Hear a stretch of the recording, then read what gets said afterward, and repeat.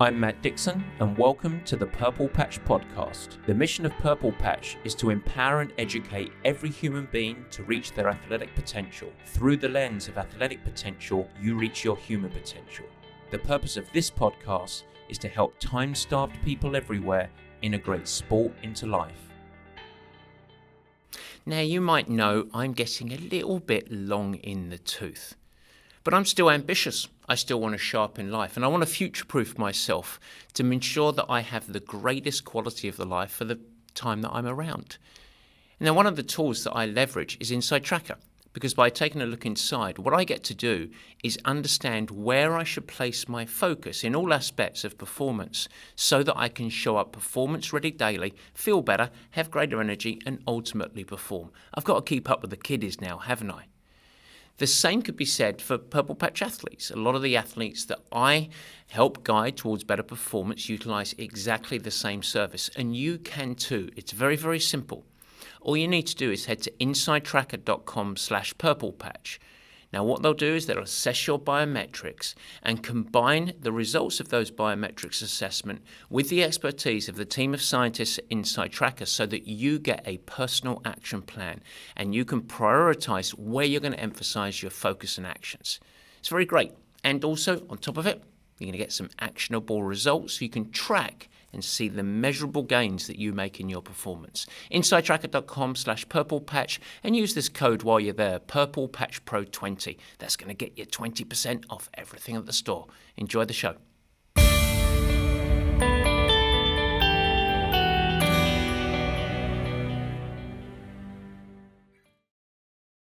And welcome to the Purple Patch Podcast. As ever, your host, Matt Dixon.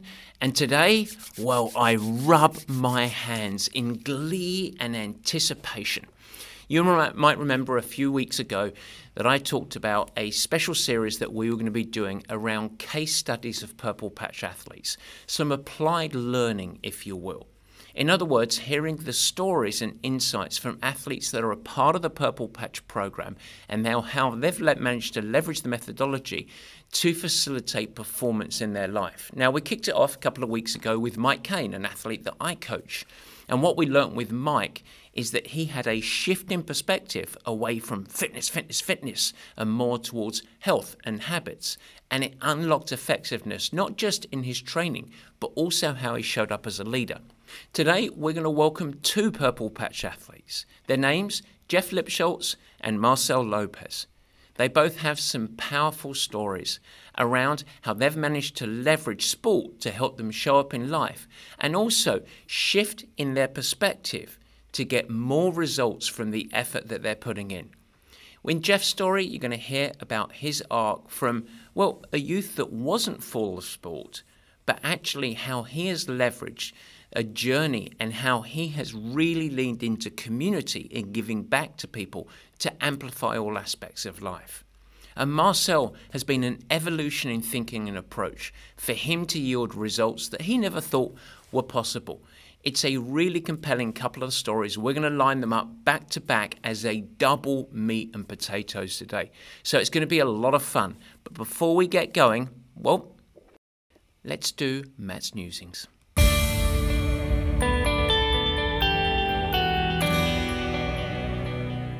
Yes, folks, it is Matt's Newsings, and I want to tell you a little story. Just the other day, I was sitting with an athlete, and we were side by side at the computer, and we Googled something around nutrition as it related to triathlon performance. You know what came up? 15 different results with 15 different opinions. And when I looked at the source of the results, many of the people there brought a certain amount of credibility and expertise. No matter what information you're chasing, it is incredibly confusing and time-consuming in a life that I'm sure, I imagine for you, is already plenty full of stress and, of course, competing demands. I imagine it must be so tough to know where you should place your focus, what to prioritize on so that you can get the results that you want. Well, guess what? I've got pretty good expertise in much of these areas and a little bit of a reputation and proven results of unlocking performance in athletes just like you. including more than 1,500 time-staffed athletes who have qualified to World Championship events. And so what we've developed is programming, support, education specific to you so that we can cut through the noise, so that we can filter the conflicting blizzard of information. What we do is remove the complexity, reduce so much of the confusion, simplify your training life without compromising your results. I don't believe in diluting or lowering expectations. Instead, I want to be your partner in unlocking effectiveness so that you can achieve your goals. It's very simple. All you need to do is reach out to us, info@purplepatchfitness.com. We'll set up a complimentary consultation so that we can understand your challenges and what your goals are. We'll then get you on program very quickly, within 24 hours, with absolutely no risk for you, because we're so confident if you don't love it, after 30 days, we'll give you your money back. How does that sound? info@purplepatchfitness.com. All right, with that, let's hear from the boys. It's Jeff and Marcel. We'll let Jeff take the stage first. Here we go. Ladies and gentlemen, it is the meat and potatoes.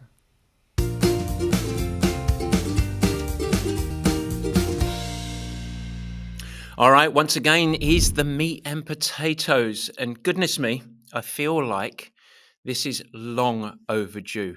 I finally get to welcome to the show Purple Patch legend, the cruise director, as we call him, Jeff Lipschultz. Thank you very much for joining the Purple Patch podcast, Jeff. Well, thanks, Coach. I don't know about legend, but cruise director, yeah, I've been a part of Purple Patch for quite a while and have met a lot of great people by being involved with our community. Absolutely. Somehow got that little moniker, maybe self-proclaimed, who knows? Who knows? But it's a great one. It's well earned, and we're going to dig into that a little bit later. The special show that we are, series of shows that we're actually doing, is sort of digging under the hood of Purple Patch and getting to know some of the athletes and their journey. And I think your journey is one that a lot of people will be actually both inspired by, but also I think hopefully by the end of this conversation, maybe shift their mindset and their perception of what sport can do for them, and maybe how to get the most out of their sport. And I'm going to not dig into that too much now. I'm going to allow our conversation to hopefully unearth that. But to get us going, as I always like to do, I'd like to know people's background, where they originate from, family, situation, etc. So just kick us off. Give us a little bit of the Jeff Lipschultz profile, if you want to call it that. Yeah, you love to call me a Texan, Matt, but I am originally from Chicago. Grew up there for quite a while, and sport was not a part of my life at all. I learned how to ride a bike at 10 years old, long story short. And sport wasn't a big part of my life. I don't think I was sedentary. We went out and did stuff as kids and all that, but I really didn't discover sports until I had gained about 4 sizes on my belt when I started working out of college and realized I was on a road to I don't know, potentially obesity. And my father had passed away at an early age, relatively speaking, has never met his granddaughters. And I vowed that I was going to do everything I could to meet my grandchildren someday if I have those. And so I embraced cycling at around 2002. And then triathlon came into my life around 2014. So it took a long time to get here, but glad I did. And you're before we dig into the sports, I want to get there. But what do you do professionally? I always think it's important to understand sort of what people do on a professional sense. I grew up an engineer, but through a lot of different twists and turns of a career, I'm now a senior director of HR for a technology company out of Palo Alto, one that actually is familiar to you, and. Yeah, and so it's funny to be an engineer in that role because you're trying to engineer things all the time, but it's wonderful to work with people. Yeah, fantastic. And there's a story there, but we won't go into it today. We want to talk about Jeff yourself, but sports growing up. So not you weren't one of these puppies that was here, there, and everywhere with sports. And I'm always interested. You talked about getting into bicycles first. Great, that's your strength. You did not grow up swimming either, yes? You're a classic adult onset swimmer. I like to think of myself as even beyond that. I didn't even know how to swim. There was a lesson, and back in 14, someone told me about a lesson at the rec center near me, and they said you should really take a lesson and try this. So on Halloween of 2014, I went to the gym, swam across the pool, and said, "Okay, now I know I won't drown when I go to my lesson on Monday." Wow. Okay. I mean, I really didn't know how to swim. I mean, and I was actually, I don't know that I was afraid of water or anything. It just didn't interest me at all. My parents, I think, tried to get me into swimming lessons. It didn't take. So didn't know how to swim. And I'm flat footed, bow legged. So I tried running when I got out of college with a friend, and I got shin splints like the first week. So it was a disaster. So it was like, running's not for me. But at the same time I was trying the swimming thing, my brother in law said, "Hey, come do a turkey trot when you visit over Thanksgiving." I'm like, okay, I'll try. Bought a pair of shoes, ran for a month, and went and did a turkey trot. And that's how my triathlon career started, is taking on two sports that I had no idea what I was doing. And I guess the one thing that you had in confidence was cycling. Yeah, you'd done cycling tours and things like that. Yeah. So did you ever race bikes per se, or was it more just a passion of riding and exploring sort of thing? Well, you know what they call two guys riding a bike in Dallas, right? No, come on then. A race. But Okay. so, yeah, so I never raced like you're alluding to, but yeah, I've been riding since 2002, and we've ridden. I rode across the country with Trek Travel in 2000 something or other 10, and we did the Pyrenees, my buddies and I, in 13, and we've done Mount Evans and all the fun stuff in Colorado. So I mean, I've done a lot of different stuff on a bike, including going to what I call t-shirt rides. And yeah, you go to the front of a t-shirt ride, it's a race. Of So, I course. mean, hanging on the back of some team, all matching jerseys, and being able to finish with them, that's like an accomplishment in Dallas, right? So, cycling has definitely evolved for me over time. But even with all that, in 14, and that story I was describing, it was like cycling was getting boring. How do I make cycling more interesting? And adding two sports to it actually was the answer. It was kind of bizarre, but it worked out that way. And two sports, I think a lot of people underappreciate this about the sport of triathlon, so multiple disciplines, is that, your story is almost the classic triathlon story, because I very seldom, unless you have someone that comes out of a true multi-sport background, that doesn't enter the sport with a very clear weakness. And as human Or beings, two. we don't, or two in your case, yeah, but we, as humans, we don't tend to, or many of us don't take on a challenge in which we're genuinely not very good at it to begin. So not too many people start from scratch when they make it up 35 years of age and say, I'm going to learn skiing now. It's just like, I don't ski, I'm not a skier. Triathlon is really interesting because it exposes in you can bring like a good strength. Cycling. The other thing that many triathletes don't have, and you don't have, not going through sports as a youngster, is you haven't developed the mindset, the athletic mindset. You actually, ironically, because I believe it's a performance mindset that you've developed in other areas of your life, professionally, obviously, but you haven't gone through the experiences that may be like very different than sort of me growing up, where I grew up a swimmer, I was an elite swimmer, and I went all the way, so I'm swam in college, and then I go to triathlon. So I had a toolbox of what training is like, how to manage fatigue, what's good fatigue, what's bad fatigue, what's normal pain, what's abnormal pain, all of these things, how to step up. You don't have that. So you're very youthful in your triathlon career. I know it's 10 years, but you're pretty youthful. And yet here we are. And in fact, it was one of my favorite competitors in 2021 was in St. George when you qualified, went to the 70.3 World Championships. I know that was a bigger thing, but you've done multiple Ironman races as well by now. How many half Ironman distance races have you done? You've done a lot of I've them. done, I think, 12 halves, 5 fulls. Yeah. And, and a smattering of other littler ones. You bring up an interesting point about the training side of things, Matt, because that was what was missing. Even if you've been cycling for all these years, you just kind of learn by osmosis. You learn from your friends, right? That's a beautiful community the cycling has, is you can learn how to ride a bike with your friends. But When I started learning how to run, I had ITBS by, I don't know, 6 months, by my first race, by my first half. I did Austin with ITBS. It was very painful because I didn't have classical training. I didn't have the knowledge that goes with, hey, guess what? You need hip and glute strength and you're overstriding. You're an idiot. You don't know how to run, you know? So having coaching, I was with another club locally, and then I found Purple Patch, and it's like learning all of the ins and outs of the sport, all the details. The details matter. The details matter. And that's what propelled me forward in those two sports from, you know, this youthful, you say, in the 10 years. There's a lot to learn. There really is. It really is, and you can't rush a lot of it. You have to learn a lot of it, you know, gradually over time. That's why we talk about embrace the journey so much. So that was, you just highlighted one. My next question was going to be, in your early years, what were the biggest challenges that you faced? You just highlighted one, which was a pretty instant injury when you got cracking. Running-based injuries, very, very common. What other challenges did you have when you reflect on your sort of training journey? It's always interesting to unpack those. Well, you don't know what you don't know, as they like to say, right? So when it came to swimming, you know, a key issue there was just thinking you could power through and go fast.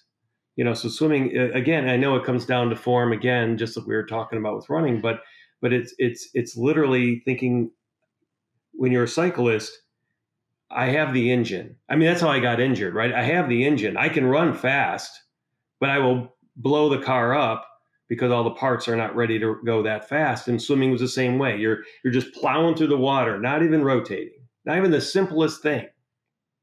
And so with coaching, suddenly it's like, yeah, Jeff, this is how you swim, right? Not like this. And this is how the hand enters the water. I think my biggest challenge up front was just not even knowing what I don't know. And then also, of course, you know, not going at it alone initially was I think a lot of us do that. Let's just see if this takes. Let's see if I'm going to even enjoy doing this. And then you realize pretty quickly that without some formal coaching of some kind, whatever it might take, without any coaching, you are going to make so many mistakes that could be easily fixed quickly. You know, yes, it takes time, like you said. I've learned all this over the course of time, but it definitely can lower the risk of getting hurt, increase your ability to learn, and maybe not get frustrated too. There were times with swimming that I was like, you know what, this is not working. I'm not a swimmer. This is not working. Maybe I can do some kind of run bike thing or something. And I tried everything. I won't bore you with those details, but it also can get so frustrating you want to quit. So I think with proper coaching and a proper community around you, that allows you to overcome some of those challenges that we're talking about. That happened to a lot of us early on in the sport. Yeah, I mean, that's why I love talking to you, because I can't help but go on tangents. But coaching is interesting because I'm a coach, so I'm going to stand up on the soapbox and say coaching is really valuable. It's important. But I think one of the things that, if I reflect on my journey as an athlete, I was an incredibly loyal athlete. So I sort of almost parental, looking at probably parental through my lens. I just wanted to please my coaches. But that didn't make me a really good coached athlete, because I would just run through barn doors. So I didn't have any autonomy. But it's very, very difficult, whether you're coached or otherwise, when you're doing the doing, to emerge from the weeds. And I think a qualified, some form of coach, enabling perspective, giving you guidance, helping you course correct, enabling you to pull back, that's the valuable stuff. And I think there's often people misunderstand coaching. The why I talked about sort of some of my failures as a coached athlete was that I always viewed the coach as the person that was just going to deliver the magic program that would unlock everything. Yep. Versus a really fruitful coaching relationship in everything, where it's like, actually, I'm still doing the doing. I'm still in control of my program. This person has got the wisdom, the perspective, the expertise to help me get the most out of my efforts and make smart decisions. It's really different than just unlocking these key workouts. But Anyway, back to the discussion at hand, but find that very, very interesting. I do want to say, before, I do want to ask something around your riding, because you came from a riding background. But one of the things you said to me before we came onto the show to actually record it was, I thought I knew it all when it came to bike riding. And so you were doing interval riding, but not with the form and not what we call at Purple Patch strength endurance work, which is low cadence work at high torque. Right. Can you just unpack that a little bit for me, what you meant by that? Because I never asked. Yeah, it's easy. It's easy when you're hanging with those guys in Dallas at the back of that little peloton there, or sometimes the front. They play games, right? That you've got it figured out. It's easy to build that much confidence because you're a strong cyclist. But then over time, you learn, listen, there's something to be gained from doing, different kinds of workouts indoors, strength endurance work, low cadence. I didn't do low cadence until I met you. Never, Interesting. never, ever, ever.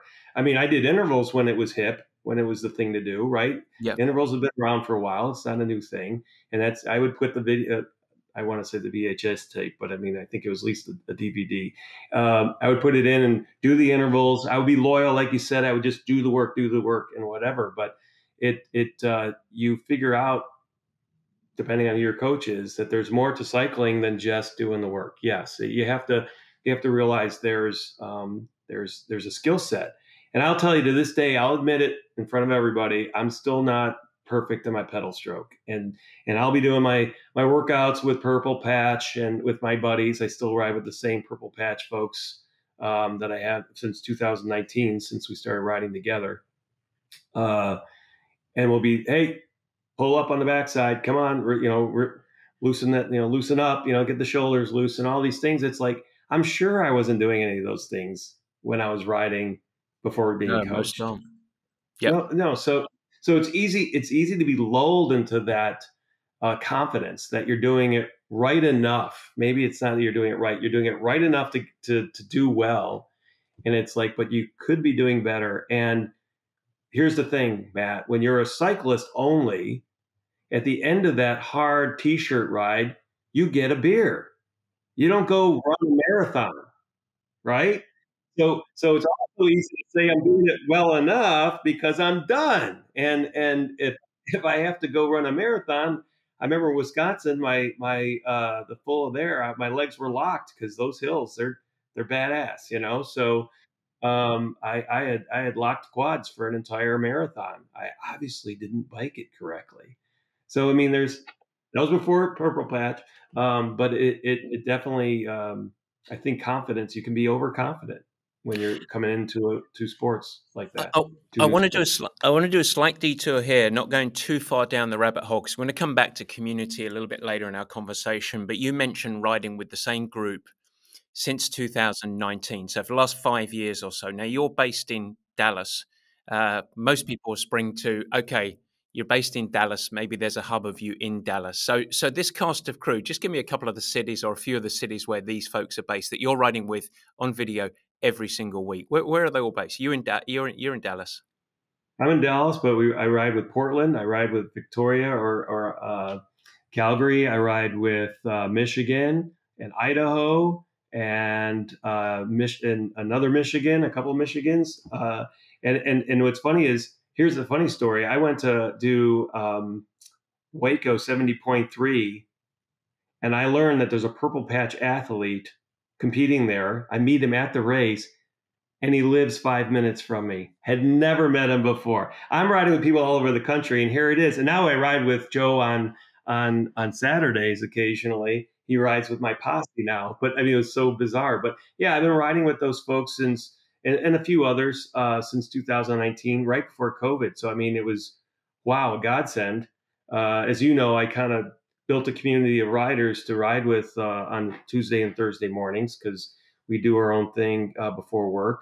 And I'll tell you, we have said many a time that, oh, thank goodness I did this one with my friends and not waited till after work and did it by myself. Solo.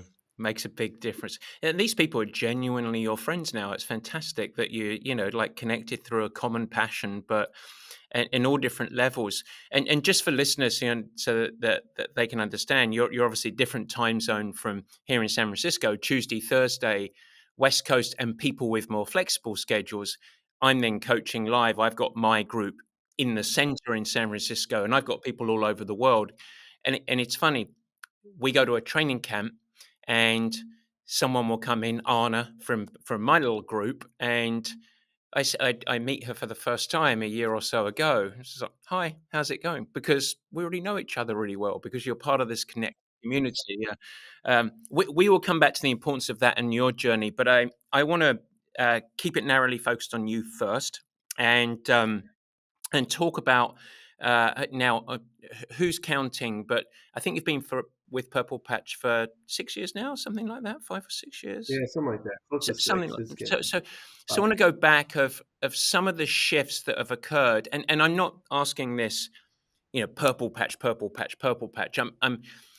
There's been an evolution in your performance. Some of it is the maturation curve of just becoming a smarter athlete. Some of it is you're genuinely coached now, and we talked about the value of that. What are some of the elements that maybe you can highlight that you feel as an athlete have been most important for you? And, you know, whether it's training, whether it's habits, whether it's mindset, whether it's strategies, you know, integrating walk breaks that we love to do, the educational side. What are some of the aspects that you think have been most impactful for you? Some of the changes that you've made over the last years? Well, an easy one that comes to mind, and it's a broken record for a lot of people, and they don't want to hear it, is strength Hmm. workouts. I've been working out with Mike, you know, on my little computer here. I move it to Mondays and Thursday or Fridays, and get that done. Just get it done. Yeah. It and I learned a hard lesson when I got ITBS. That stays with you forever. It's like you didn't. It's not something you want to get again, and it's all about hip and glute strength and all that. And I did the PT, so I'm like, and actually that's when I discovered the podcast Secrets Out. I would listen to you while doing my PT. That's when I joined Purple Patch, right? You know, soon Oh, after. interesting. Yeah. So kind of funny that you were in my ears a long time ago, even when I was injured. But strength critical to avoiding injury, yes, but being a stronger cyclist, a stronger swimmer, core strength. So that was one of the key things that Purple Patch gave me. But again, I'll never forget when you had Sarah pregnant and everything on a treadmill, and you're doing, here are the 5 things you need to do to be a good runner. She was doing it pregnant. If she could do it pregnant on a treadmill, I think I can learn it and figure it out on my journey. And so, just simplifying maybe how to be good at these other 2 sports was critical for me. So Hmm. it's not just that you're talking about how to do it; you're showing us how to do it. And then, Yeah. you, of course, with the cycling, on the videos that we do, the live classes you do, you getting off the bike and talking through things to think about, things to do when you're on the bike. The visual part is, I think, the one of the big wins for Purple Patch over the last couple of years is that people can see what they're supposed to be doing, not Yeah. just hear you coach us on it. Nutrition's been big. I've listened to, you know, all the podcasts, obviously, and you've talked about nutrition a lot of different ways and had guests talk about nutrition, and it does give us a mindset on how important that is. So, and of course, you know, recovery, rest, and all that kind of thing. all, Being all smart about all the stuff that is non-negotiable if you're Purple Patch. It's funny you smiled for folks that listen. You smiled as you said that, because it's just such a part of the fabric of the program.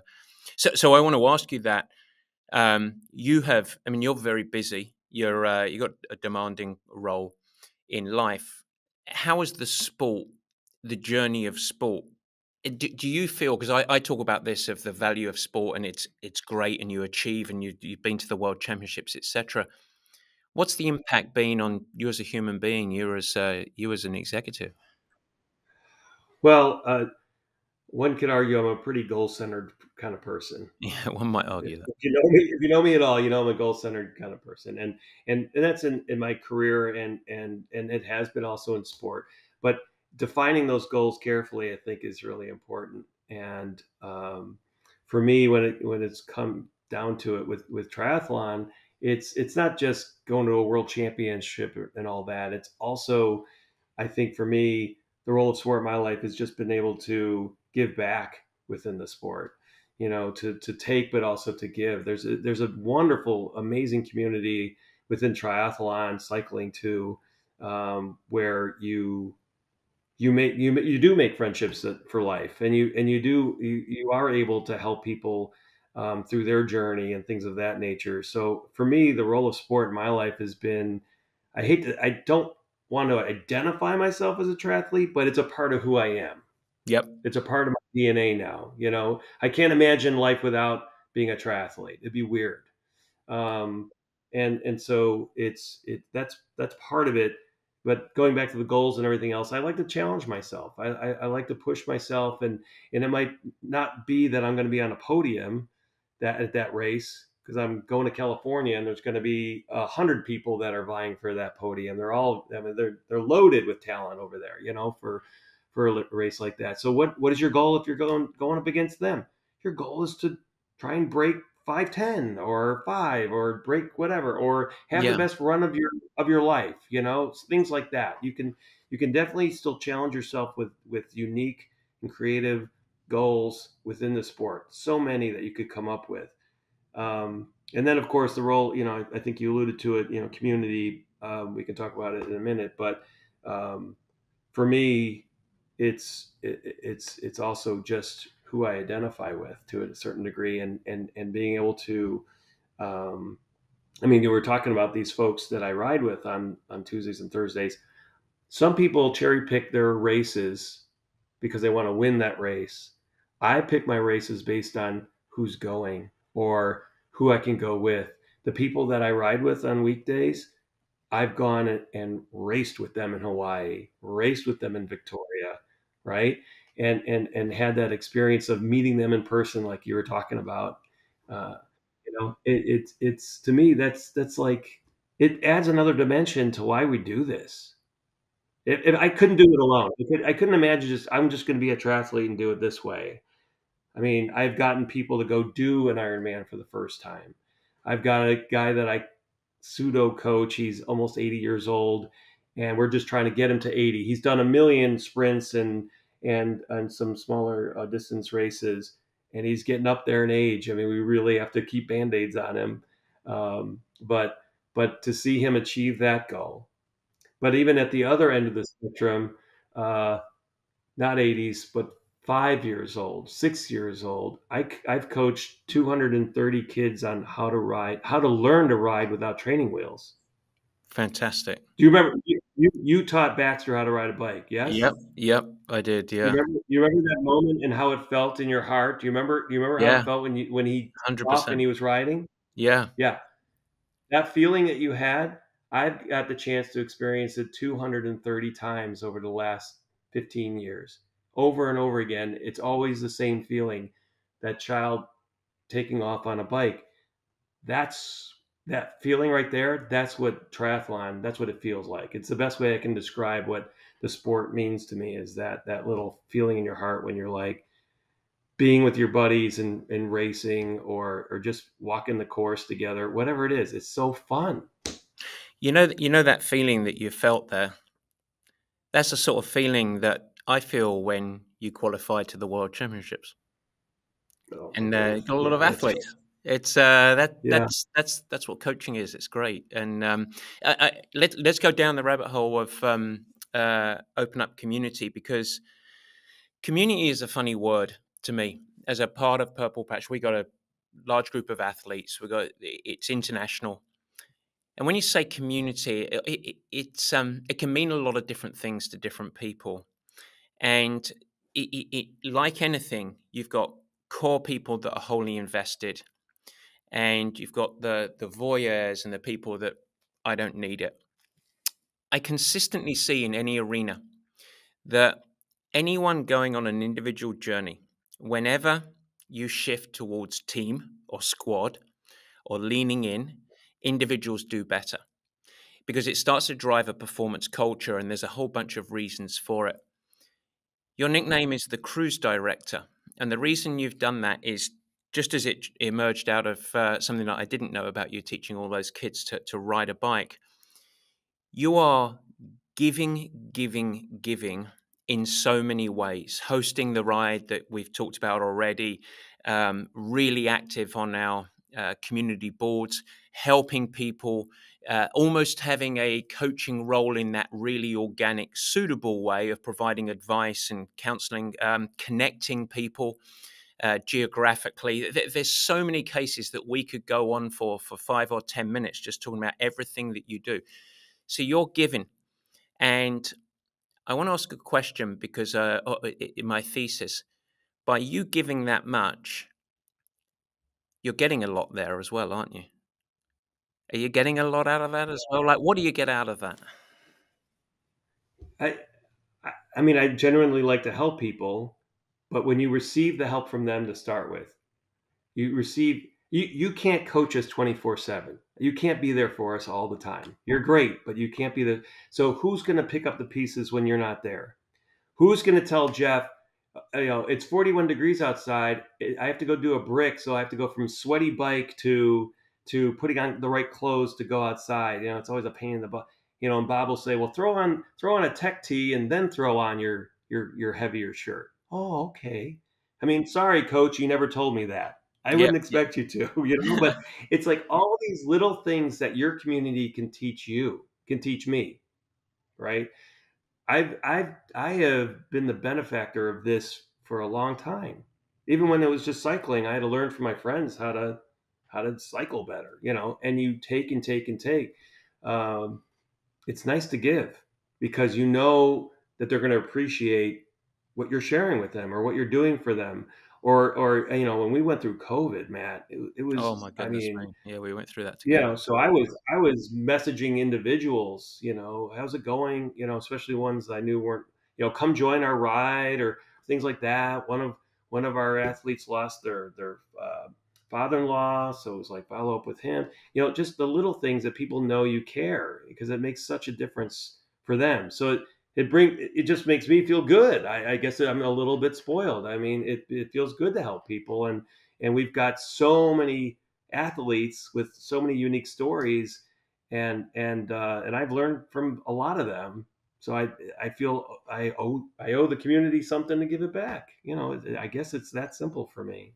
Yeah, I think the lesson is because I don't think that there are many people that don't appreciate the power of leaning into team, community, squad, etc., and really helping others and the benefits that you will get.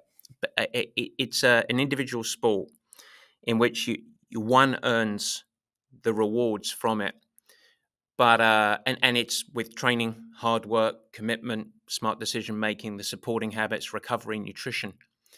But the edge, the X factor, the amplifier universally is when I see people lean in, they get more out of the journey, they get greater rewards. And I think that extends to it, you know, sport not being the thing that you mentioned it earlier, but defines you, and the results not define you, but it sure helps you become a better person.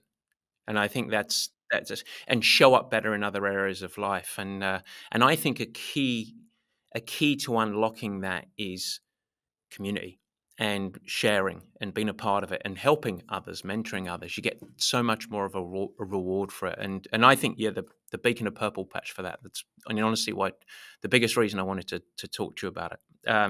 Let me ask you one more question. And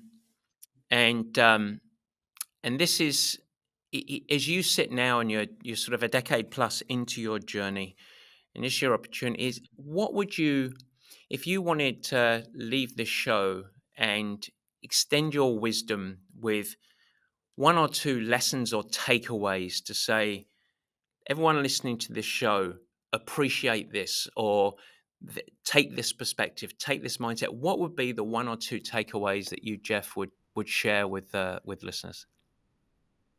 Wow. Well, one of them we kind of talked about just this, and we glossed over it, so we'll hit it again. Details matter, right? In this sport, the littlest change that you can make to your gait, to your swim form, to how you ride the bike, whatever it is. Those little details will eventually pay dividends. And I used to be that guy who'd be like, "Oh, that's such a small thing. It's not gonna what that's not gonna make it. That's not gonna get me to here. It's such a small thing." But our sport is very repetitive. We do that same small thing 1,000, 2,000, thousands of times, right? So it does add up. So those little details matter. So when you preach the different types of things we can do, and sometimes it gets repetitive, and we're like, enough already. But it's like, I need that reminding, right?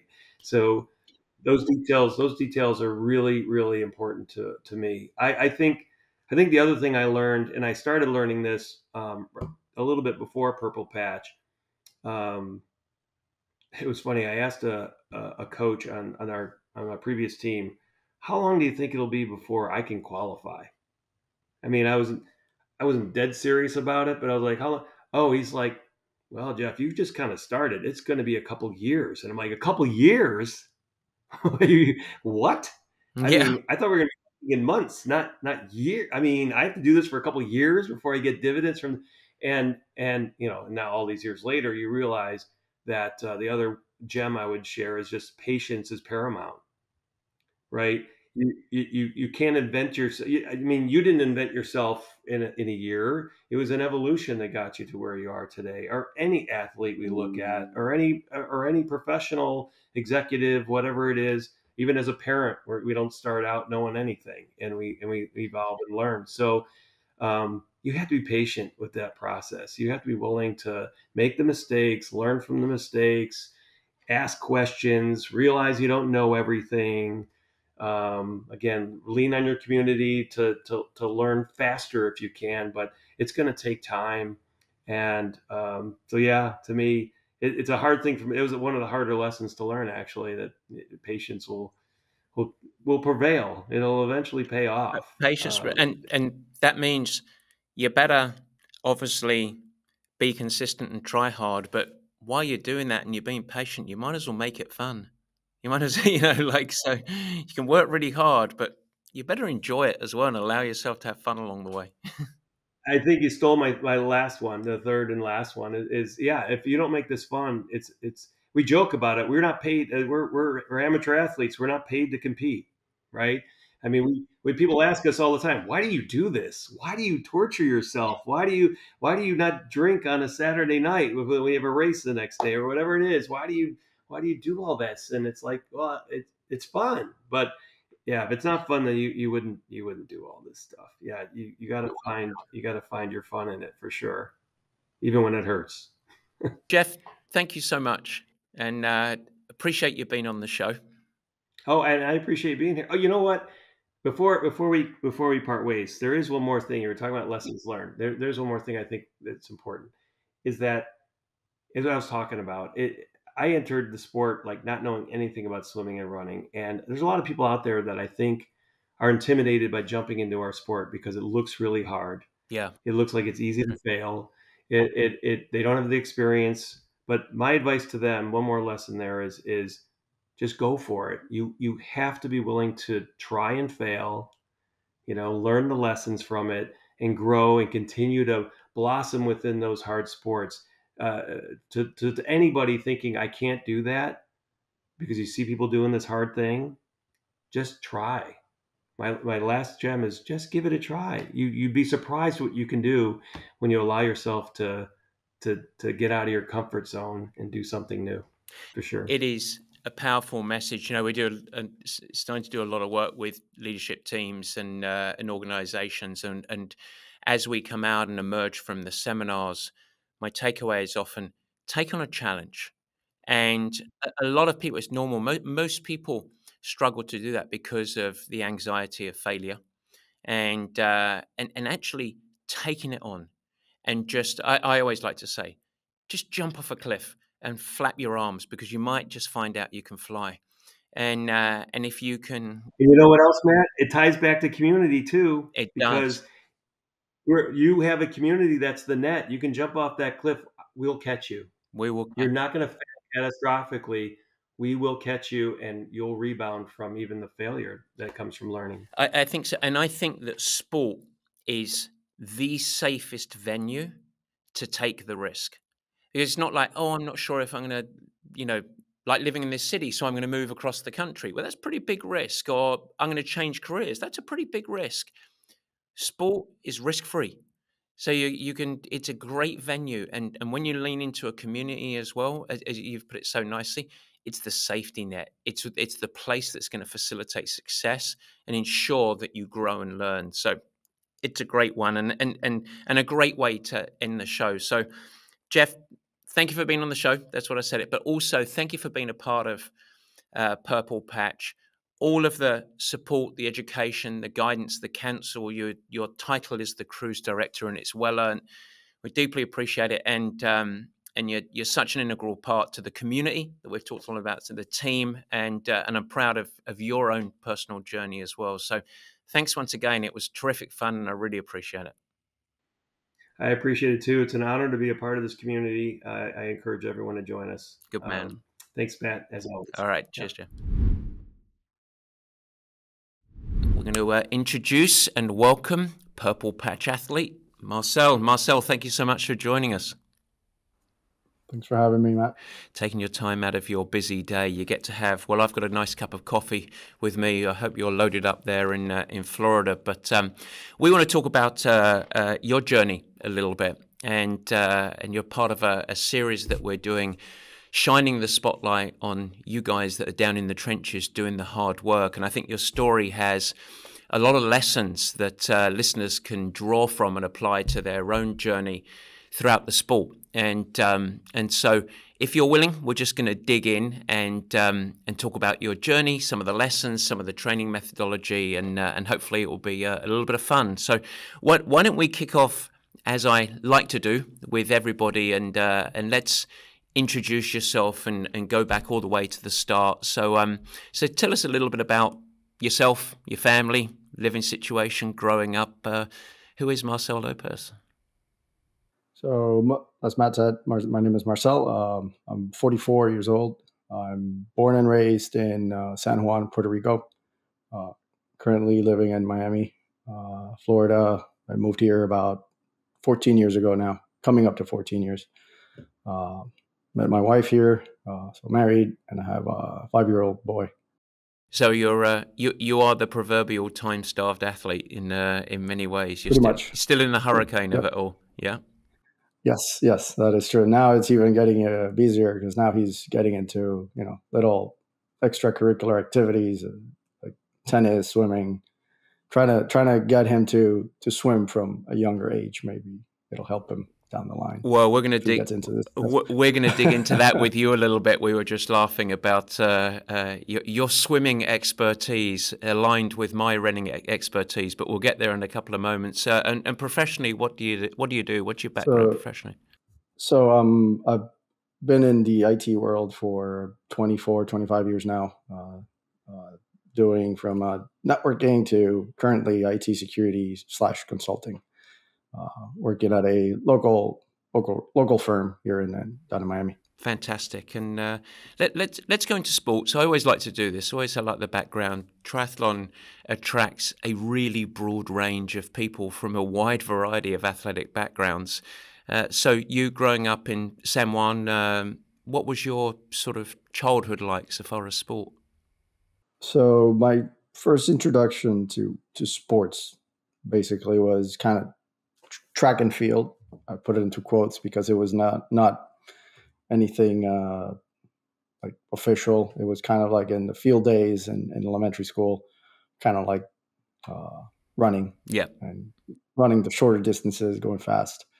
Or I thought I was going fast. I don't know. But yeah, I mean, I kind of, it woke up kind of like a competitiveness, or showed my competitiveness as a person. I'm pretty much type A, I would say. So, and then from there, got into volleyball at the end of elementary school and going into high school. And at the same time, I was playing baseball, which those two sports, I mean, can be anything further from endurance sports. I dislike doing running anything that had to do more than a mile.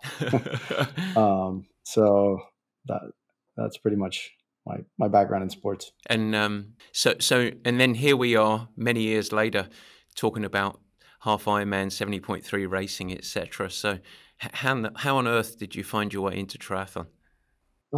So it's funny because I already had started kind of cycling again.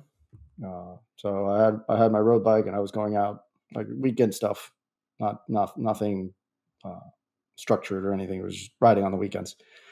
And I saw that a former classmate in high school, he completed the 70.3 Puerto Rico. And me being like the type A, I'm like, oh, if he could do it, I definitely can do this thing. So I started thinking I'm going to register to do 70.3 Puerto Rico without thinking that swimming, it was just jump in the water and just, yeah, it'll be easy. And that's when I realized I started training. I contacted a very good local coach, which learned a lot from him. A lot of the things that I know today are due to, thankfully, I landed with a good coach. So I went to my first pool session and I couldn't even get to the other side of the pool without feeling like I was drowning. And that's when it hit me that, nope, you're not doing a 70.3 anytime soon. So that's kind of where it started. And now, since then, you have completed 70.3s. Also, you've done very well. You're still chasing the top 10 in your age group. You mentioned so, but you've got now a solid background. So why don't you just give sort of a couple of your heady heights of accomplishments? Oh, well, so I mean, I think the first couple of years, I kind of stayed doing sprints because I wasn't really that confident in my swim. But then as I grew more confident again, I started delving into longer distances. Did my first Olympic in Cleveland, which was one of the worst water conditions that everybody had seen in nationals. That was my first DNS. I pretty much got in the water, like got panicked, and I'm like, I'm not swimming out there. So I just turned around, gave my chip, and that was it. So that was a little bit humbling. Mm-hmm. But then I did my first 70.3 in 2019, Augusta. So that kind of did pretty good for being my first. And then, I mean, I think that my biggest accomplishment to date was I wanted to go. One of my first targets was going under 5 hours, so I was able to do that one in 2021 in North Carolina. Current assisted, so I would say that some of that is thankful to the current. But yeah, I mean, it's been a pretty fulfilling sport so far. Well, I want to dig into that a little bit because one thing that's very clear so far is the swim is your big weakness. So you got a relatively robust background in cycling, running is a relative strength, etc. I know the catalyst was seeing your buddy do the 70.3 in Puerto Rico and think I can do that too. But now you've been into it, I'm always interested because triathlon's an interesting sport in which almost everybody has a weakness. So swim is clearly yours. The run was mine. I came from a swimming background, so polar opposite of worlds. Is that now you're into the sport, is that a part of the appeal in many ways, that you're not just focusing on proving your strengths, but you're also sort of forced to back against the wall in order to be successful, you have to improve a weakness? Is that part of an appeal, or do you just wish you were great at everything? I mean, I would say so, absolutely. Like you said, I mean, one of my current kind of goals is being able to qualify for 70.3 World Championship. So in a way, if I want to do that, I have to get better at swimming. There's no going around it. I cannot just go in the water and just take my time. So in a way, it forces me to just keep working, keep improving as much as possible, or at least getting my swim to a point that it's not a hindrance to the entire race. So, getting out of the water with enough energy then to attack the bike and the run legs. So.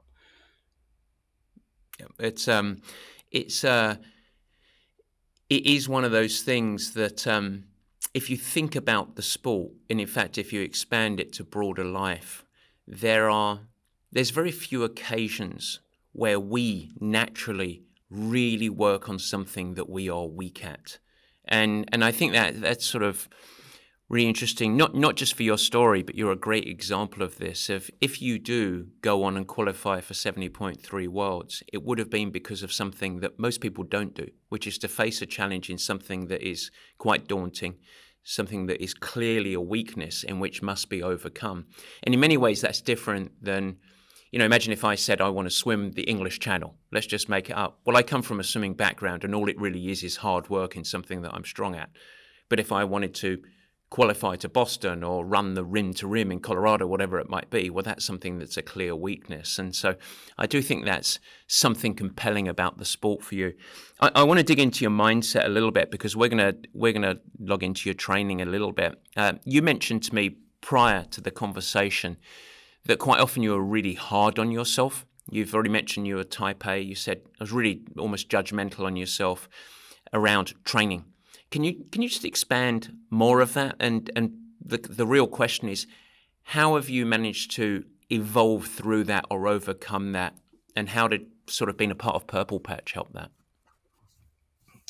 Well, I mean, it's so before, I would say a couple of years back, I would think that in order to get better at either swim, bike, run, either of the three disciplines, you really needed to, every single time you went to do a track session, 800s or 400s, whatever it was, or intervals on the bike, VO2 max intervals, that you had to either hit your target numbers or go above them. And if you didn't do that, then that would mean that, okay, you're not improving. You're just either getting worse or getting weaker, or your fitness is not increasing at the rate that it needs to, etc. So obviously, as time has gone by, I can go back and think of, I don't know, a bunch of sessions that really didn't go as planned or as prescribed. But then I go to a race and I'm able to either exceed or at least meet my expectations for that race. So now in hindsight, I can definitely say that has nothing to do with how are you going to perform on any given day. It's just on that day, that's what you had, and you just learn to deal with it. And just, okay, you didn't hit whatever the numbers were, but you showed up, you trained. So it's just like it's money in the bank, I guess. Yeah, and I guess if you think about what it's called training or practice. Some people call it that. That's really what it is. It isn't called Judgment Day. And I think that mindset is very, very common amongst athletes, yeah, where you're sort of every single day we want to see validation, we want to see improvement, and it's in part because of your motivation, because of your drive, because of your commitment. So it's a really sort of natural, organic emotion to have. How has being a part of Purple Patch evolve that? Is that something that maybe the community or the coaching, or like how has it evolved your perspective, or is it just the experience of as you've got wisdom in the sport? Do you think? I think it's a combination of everything, I would say. I mean, my again, like I mentioned, my previous coach, one of the things he also kind of liked to emphasize was learn how efforts feel. Like learn to go by feel, not necessarily what a little computer is telling you. Yeah. And that for me is super hard because I'm obsessed with numbers and I love data. And if I'm doing out an interval and not seeing that number specifically there, it kind of drives me nuts a little bit. Now I just tend to ignore it for the most part. And then obviously the Purple Patch methodology is kind of like the same, like going by efforts, understanding what your body's doing or feeling, how zone 3, zone 4, zone 5 feels. The community as well. Everybody kind of feeds into each other, and results from everybody in the community kind of show that it's just about showing up. And obviously, I mean, one of the reasons why I started working with John on one-to-one was to kind of get a little bit more specific feedback into what I'm doing and around my specific races. Yeah, so yeah, that's also helped. You're working with the right guy. You're sort of something that's actually pretty common at Purple Patch. You are sort of both a squad member, so it's like, let's call it more autonomous program, leaning into the team of coaches and the broader education and obviously the community to working directly with John, our swim expert. You're also got the benefit of having the guy for swimming helping you, giving you feedback on that. So that's positive. I'm interested in your shift of training approach globally. And you mentioned one thing that I want to dig into a little bit, which is you said realizing or not approaching each week with every session being key and how to go easy. Can you expand on that a little bit? Sure. So one of the biggest, I think, mistakes I did before understanding that piece was, especially running, I would not go easy and run on easy days. I mean, I would have a long run and I wasn't going all out, but I was going too fast or too hard for sure. And it took me a while to understand that going easy doesn't mean that it's not gonna make you slow. It's just going to do what it's meant to do, which is build your aerobic side. So it's and on the bike as well. Sometimes I would go out for 2, 3 hours, 4 hours on the bike. I would come back and look at Training Peaks. My normalized power was like 145 watts, and I'm like, that's weak. So and appropriate, but that's not how it feels. Yeah, I mean, it's just, it gives you that endurance of being able to then in a race ride hard for 2 hours, 2.5 hours, and then have enough in the tank to then run well off the bike. So it's just, I think it's just a matter of, it's years, it's experience, like everything. You learn to trust the process, learn to trust your coaches, that what they're telling you is they're guiding you in the right direction. So what are some other sort of shifts in the overall approach that I think will be interesting for listeners? I've got my magic list that you gave to me here, but I'd love you to expand on that. So beyond going easy, not every session being key, there are a few things that you really have embraced over the last couple of years that have helped you, particularly in the fact that you do have travel, you do have a lot of competing demands in life. But what are some of the specific sort of training approaches that you've really evolved? So strength, it's been something that since joining Purple Patch, which was one of the reasons that I joined Purple Patch, was that I knew that I needed to do something specific to the sport around strength. So I've integrated strength a little bit like more into my program. It hasn't been easy. I think that this year so far, it's finally I can definitely say right now that it's consistent. Like last year, I did at the beginning of the year, I did that 30-day thing that we did in January, and I stuck to it. But then as the year progressed, I kind of dropped it. I didn't drop it 100%, but it could have been better. So this year, I'm making the effort to at a minimum at least have one strength workout a week. So far it's consistent. Another thing I wasn't doing consistently was after every workout having a protein shake or some food with carbs and protein to kind of get my body in that recovery mode. So I think that's improved how my consistency, how my training progresses.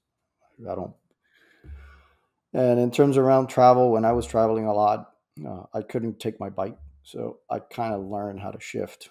Okay, I can do swim, bike, I can do swim, run, strength. So I would obviously, on the days that I had a bike, I would swim or do strength training, and learning how to move things around to at least not just to do something, but something that would be with purpose, productive to my training. The post-workout fueling, I think, is quite often people ask me in interviews, what's the number one thing? And you've just highlighted actually two of them that will be always my number one, and I can't separate them, which is to go easy in the easy workouts. I think that's fundamental so that you can string together consistency. Most people that struggle, whether it's injuries, whether it's fatigue, whether it's lack of sort of return on investments or adaptations, is typically going too hard in the easy stuff. That's always one that I highlight. The second is post-workout fueling. And if you can integrate that as an almost religion, it's an absolute non-negotiable habit.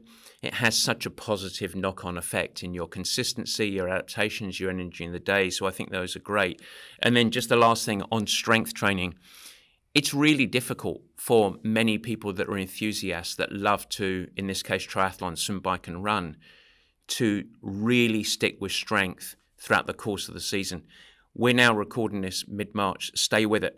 Like, give yourself the experiment over the course of this year, and don't correlate it directly to faster, slower in your first race of the year, second race of the year, etc.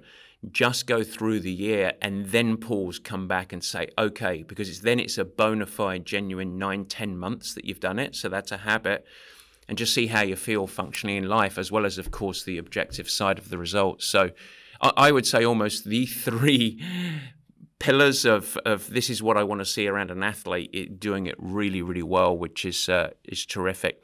We also talked a little bit about a couple of things. Walk breaks, I want to go there, and then on the bike.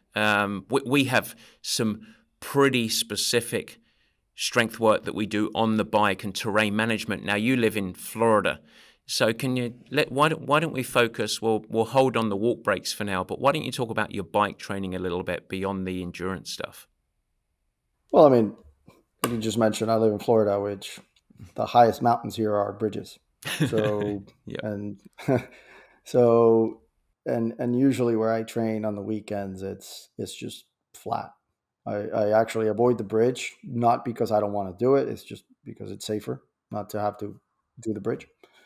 So it's challenging because I like, obviously, when we do races, for example, Chattanooga, which I did last year, St. George, which I did in 2021, Augusta, which I did in 2019, those are rolling / hilly courses. So there's a lot of climbing and a lot of demand on knowing how to shift, knowing how to purposely use your cadence in order to maximize your effort.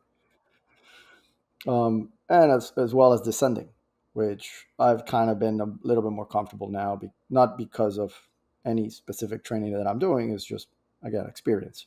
I feel a lot more comfortable. My bike that I have right now has disc brakes, so it helps knowing that your brakes are not just going to heat up and not work at the end of a descent.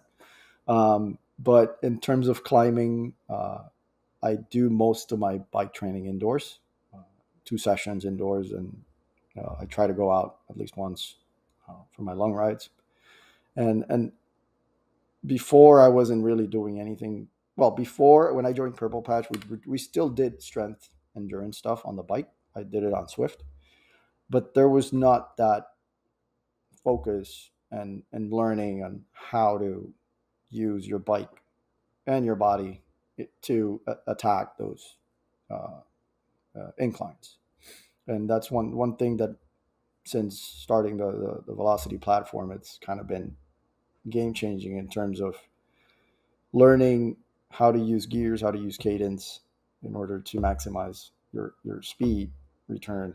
And then one of the funny things is that every single race that I've done on a hilly course, I am passing so many people on the downhill. that it's crazy. Like, because a lot of people like we see, they reach the top of the hill and they just relax Yeah. instead of gaining speed and then relaxing on the downhill, which you're not going to go that much faster. So learning those little details, it's just free speed, free time that you're getting with very little effort in a way. Yeah, well, what it is, it's. I mean, I'm not a fan of the term free speed, but there is sort of, because I think it's well earned, and your input over there. I'll say, and it's just slightly tangential, but you know, when we decided to transition to the platform, and I did it. I made this decision to go to the Velocity platform because I realized that it was a really effective coaching tool. And I had the hypothesis at the time that it would help people become better bike riders. I am even, frankly, quite surprised at how impactful it has been, number one, and how realistic it is. Because, you know, and for people, listeners that have not been on the platform, our ability to basically create any sort of terrain and for the bike and the trainer to interact in a way that is directly real world. So how you carry speed, how you can build speed.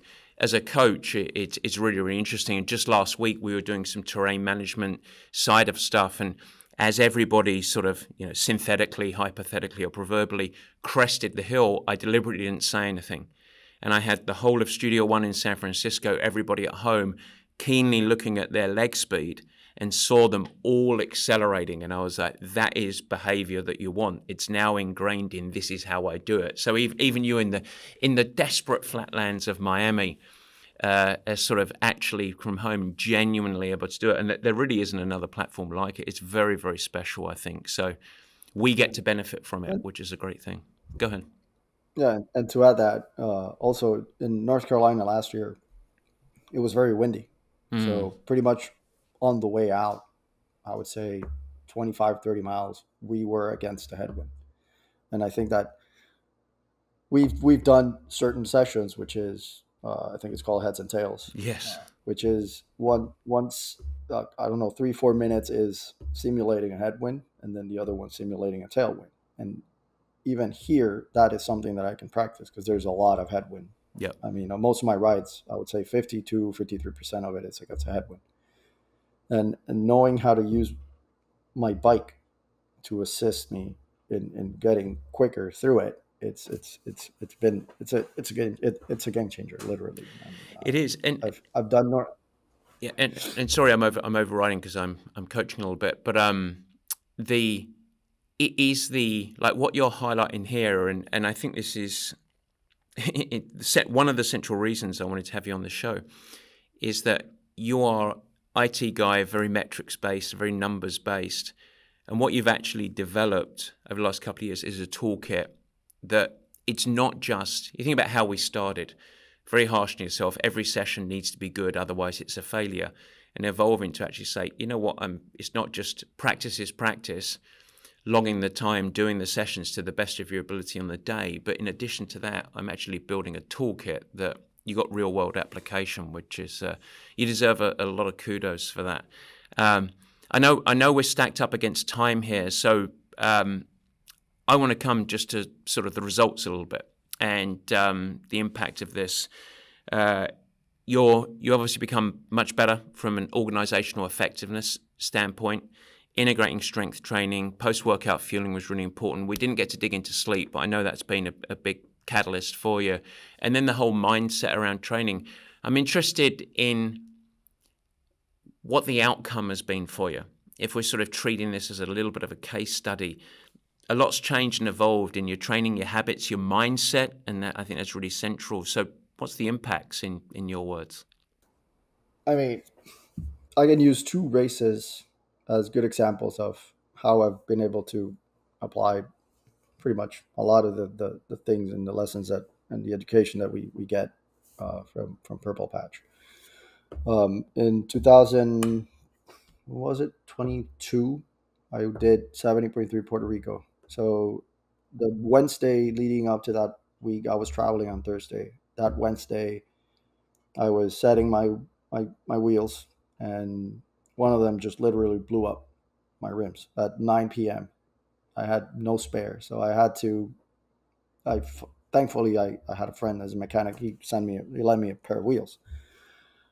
But I got to Puerto Rico. Those are not my race wheels. I'm not used to them. The cassette, it wasn't compatible necessarily with the gears I had on my bike, so I had to do the entire race on 4 gears, and I could have just thrown the towel, which I thought about it when I got back into T2 before going out of the run, because I had no run legs. I knew that run was going to be horrible, but and I couldn't do it just because I didn't want to let myself down, and because I had to try. So I went out, I finished the run, even though it wasn't pretty, but I finished it. And then the second was that same year in North Carolina during the swim, my watch got ripped. So I pretty much did the entire race with nothing, no metrics. So I had to go by feel. And that technically it's my 70.3 distance PR. So there you go. And that was totally by feel. And the lesson for me there was that sometimes I'm so focused on heart rate or power or whatever that I hold myself back, even though my body still has more to give. And being blind, I think that allowed me to push a little bit more, because I didn't know what my heart rate was. I didn't know what the power was. So, and it was again, it's eye-opening. You let the body do its thing. Yep, pretty much. How about broader life? We started the conversation with you're very busy, time-starved. What's the impact been on your life globally? I mean, I think the organizational skills are easier in terms of being able to make sure that I train, and then I have time to then either go to barbecue at a friend's house in the afternoon, or moving training around so that I can go to my kids' swim class. So stuff like that. Also, and it's funny because my wife always tells me all the time, like, she doesn't understand how can I do it, or how I have so much energy. And I think that part of the sport has given me a lot more energy to do all the other things around work and around training. And to an extent, it's an outlet. So in terms of energy, I wouldn't say energy, but it mellows me, calms me down, so I'm not so reactive. So I can think things through a little bit better before doing something. So if you had one chance to impart a lesson or two to the listeners, what would it be, as it applies to sport or life? Be patient. I think if endurance sports is not something that you're going to get. It's not it doesn't happen overnight. It's very difficult. And if you really want to not only be good at it, but stay healthy and enjoy it, I think that being patient is one of the most important things, because that way you don't try to do too much at any given time, and then injuries or whatever it is that gets you out of your routine. Fantastic. Well, Marcel, thank you so much for joining the show. I really appreciate it, and also thank you for being a part of Purple Patch. Thanks so much for putting your trust in us. We really appreciate it. Thank you for having me, Matt. All right, cheers. Guys, thanks so much for joining, and thank you for listening. I hope that you enjoyed the new format. You can never miss an episode by simply subscribing. Head to the Purple Patch channel of YouTube, and you will find it there, and you could subscribe. Of course, I'd like to ask you, if you will subscribe, also share it with your friends, and it's really helpful if you leave a nice positive review in the comments. Now, any questions that you have, let me know. Feel free to add a comment, and I will try my best to respond and support you on your performance journey. And in fact, as we commence this video podcast experience, if you have any feedback at all, as mentioned earlier in the show, we would love your help in helping us to improve. Simply email us at info@purplepatchfitness.com or leave it in the comments of the show at the Purple Patch page, and we will get you dialed in. We'd love constructive feedback. We are in a growth mindset, as we like to call it. And so feel free to share with your friends. But as I said, let's build this together. Let's make it something special. It's really fun. We're really trying hard to make it a special experience, and we want to welcome you into the Purple Patch community. With that, I hope you have a great week. Stay healthy, have fun, keep smiling, doing whatever you do. Take care.